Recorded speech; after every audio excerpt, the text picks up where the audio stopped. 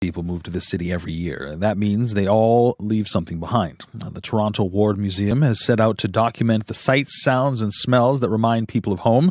Yesterday, at Newcomer Day at Nathan Phillips Square, a group from the museum set up what they called a placemaking tent. They asked newcomers to write out the things that remind them of home, write them out on sticky notes.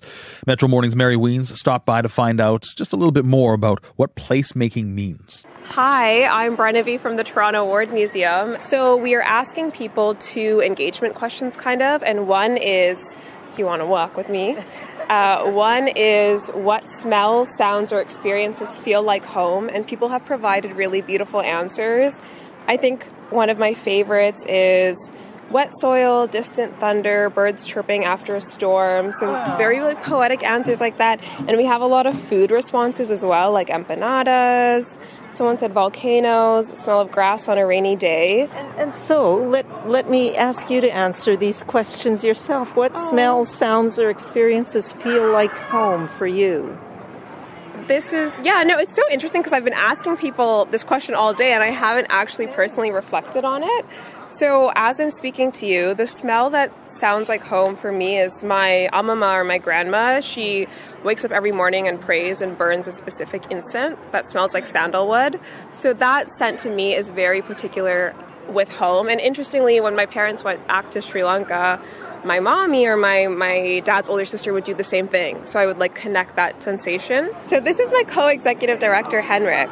Yeah, I'm Henrik. And what feels like home for me really, so I'm from the Philippines, and one of the things that I really enjoy was being at the beaches, sand on my feet, this, warm breeze that kind of hugs you, and, while eating mangoes and coconuts. Yeah, so that feels very much like home. So I'm the one who wrote the distant thunder and the wet rain and the birds chirping because I grew up partially in Oklahoma, and there's no real place that feels like home for me. As a child, I moved from Massachusetts to the West Coast, then to Japan and back to Oklahoma. But that's the place I've spent the most time.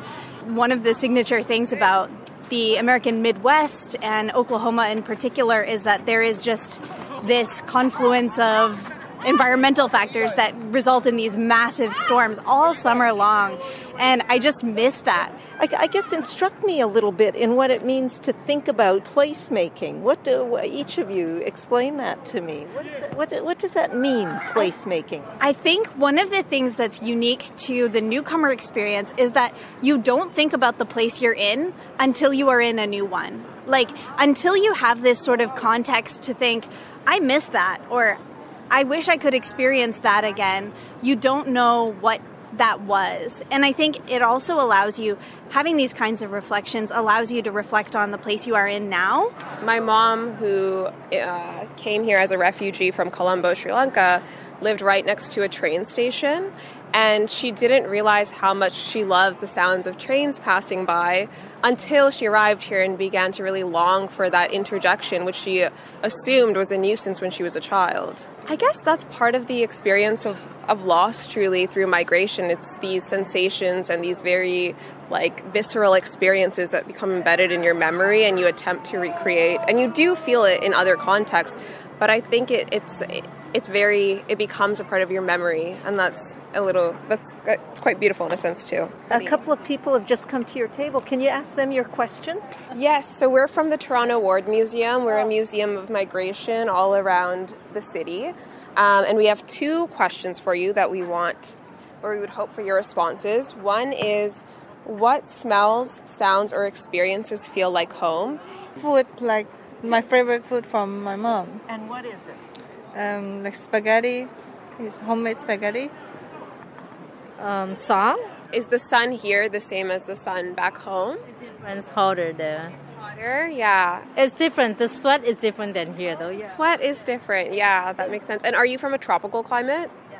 You know what's interesting, though? So people from Sri Lanka or Ilam, the sweat is, because it's a tropical climate, it's not as my mom says, it's not as oppressive or it's not as suffocating. Yeah, hi. My name is Selini. I'm coming from Malaysia. The smell of food. Every morning when I wake up at home, I can smell my mom's cooking breakfast. That's the smell of home. The smells, the sights, the feels, and the sounds of home.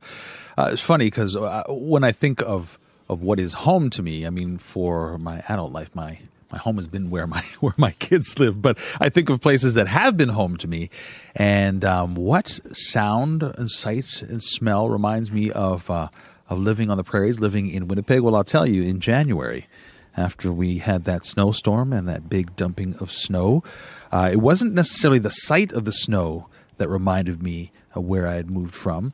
It was getting outside, and that dampening of the ambient noise outside. How you can feel and hear that there's a bit more insulation on the grounds because those sound waves are absorbed into it.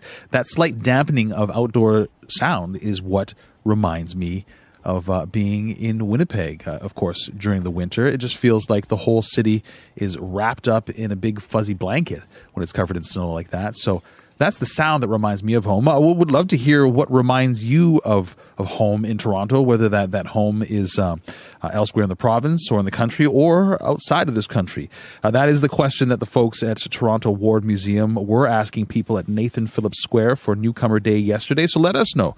Tweet us your stories at Metro Morning. What in this city reminds you of another home for you? Again, we are at Metro Morning. You can always tweet right at me as well, at CBC Ismaila, and you can call our Vox Box